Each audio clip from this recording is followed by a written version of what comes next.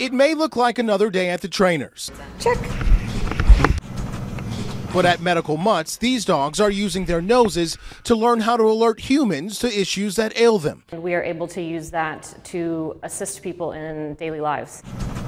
Dogs have hundreds of millions of scent receptors, and here they learn to use them to detect things like blood sugar levels in diabetics, episodes with anxiety, even upcoming seizures. But a new study about what else they can smell is getting these dogs some attention from scientists at IUPUI. Girl. People have never thought that dogs could smell molecules that relates to cancer.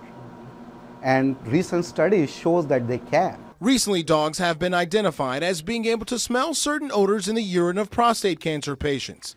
Dr. Mangalal Agarwal and his team are hoping to replicate that process and develop an early screening method. So our big question is to see what dogs are smelling. Agarwal says his team has identified some molecules that could lead to the smell, so now they'll be using the dogs to help test their theory.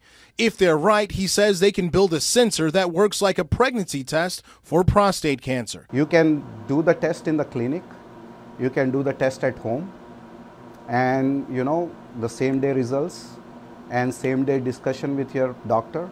Current tests for screening can be inaccurate and lead to unnecessary and painful biopsies.